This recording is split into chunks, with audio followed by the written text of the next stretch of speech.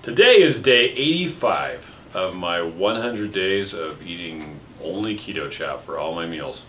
Welcome everybody. I've got 14 days left after this. What?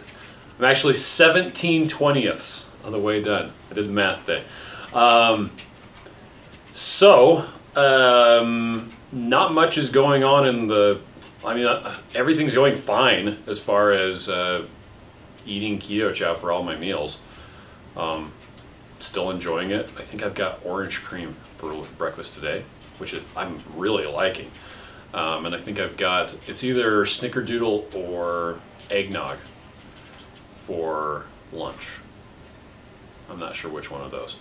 And I'm doing it with avocado oil with MCT. 45 milliliters of avocado oil and 15 milliliters of MCT per meal is what it works out to be. Anyway, so that's going well. I did have a really interesting question that I answered yesterday on the Keto subreddit. Not the Keto Chow subreddit, the Keto subreddit.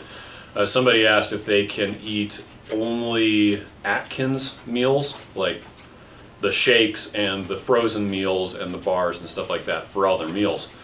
And I popped in there. I actually took all the food that they said that they were eating per day and put it into Chronometer and screen captured it so they could see what nutrients they were and were not getting. And it was actually pretty bad as far as missing out on a lot of vital stuff. They had enough sodium, but most of the other nutrients were not. They were not getting the stuff that they needed. But I popped in there and said, now, just so you know, this is coming from someone who's eaten the same thing every meal for the last 84 days. I wouldn't recommend doing this unless you're getting food that was specifically engineered to be nutritionally complete. And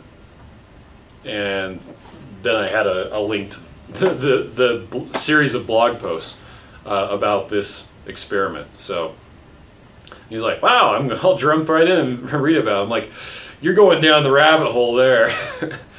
Anyway, so yeah, that's as far as nutrition goes. Miriam and I, we did our Facebook Live last night. I've got the video for that rendering right now.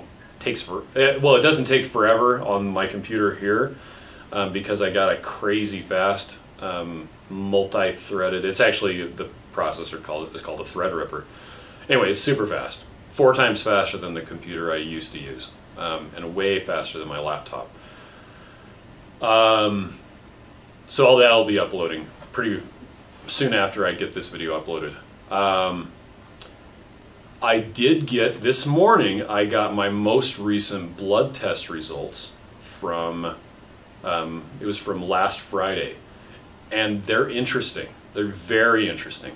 I thought I was going to see a lot of change on the time befores, the blood test before, on the results on that because I was sick.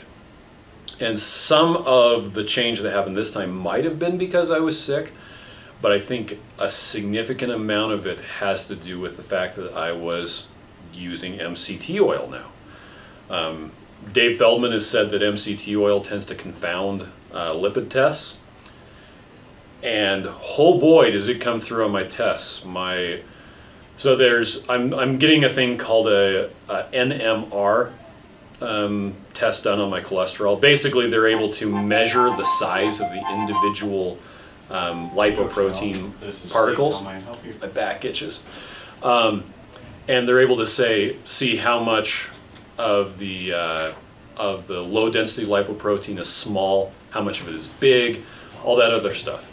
So on the most recent tests, my LDL came down and my small LDL particles went through the roof. I think it tripled. I'd have to do the math, but it went way up.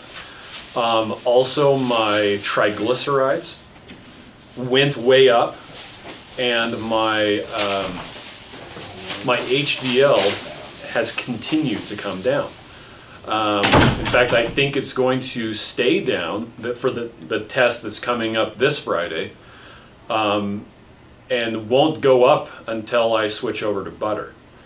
which will be really interesting to see how quickly it comes up. Now, Beverly, her previous test, her HDL is very high. I'm super interested to see what her HDL does, what her small LDLP, what her LDLP, what all her different numbers do.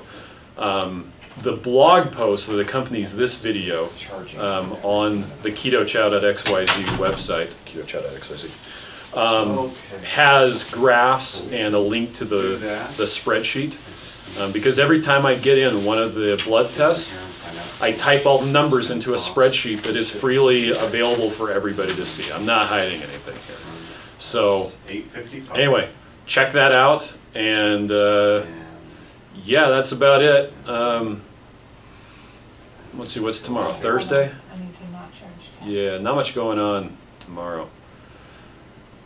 It's my last day of doing avocado oil with MCT, though. Today's my penultimate, which is a word I learned by reading the Series of Unfortunate Events books, which is a fantastic series, by the way. Really helps my vocabulary. Anyway, catch you guys all on day 86. Ready for your